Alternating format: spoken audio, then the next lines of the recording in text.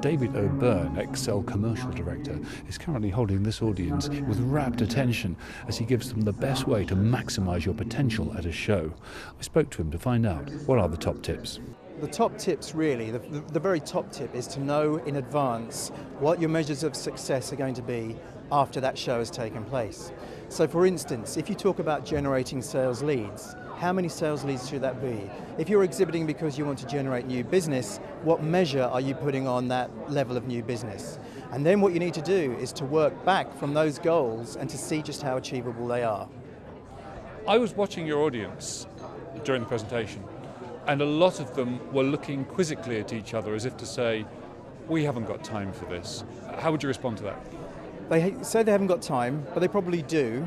It's not such a big thing, you just need to allocate some set times, but what they will also say is we've invested a lot of money in this show. So my advice would be, if they're really serious about the investment side of the show, to make it work. So they need to make some preparation time, otherwise they are going to find after the show, we don't know what we got out of it.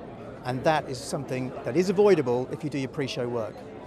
It sounded to me as if you've done some research. As a ballpark figure, what percentage of companies in the average exhibition are effectively using that opportunity? Depending on the market and depending on the show, but it can be 50, 60%. In other shows it could be as low as 25, 30%. You still get a lot of companies who will turn up and think, right, we're here, so let's make it, what's going to happen? They're not sure what's going to happen.